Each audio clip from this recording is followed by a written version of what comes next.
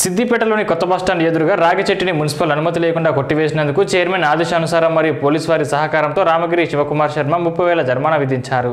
కొత్త bus stand depot ఎదురుగా 25 ఏళ్ల రాగి చెట్టుని మున్సిపల్ అనుమతి లేకుండా కొట్టివేశారు.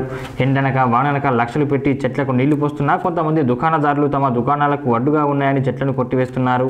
గౌరవ చైర్మన్ గారి ఆదేశంతో మరియు పోలీసు వారి సహకారంతో రామగిరి శివకుమార్ శర్మ 30,000 జరిమానా విధించారు. సిద్దిపేట పట్టణంలో ఎక్కడైనా వారి సొంత భూమిలో అయినా చెట్లు కొట్టడానికి ముందస్తుగా మున్సిపల్ ఆఫీసులో దరఖాస్తు చేసుకోవాలి.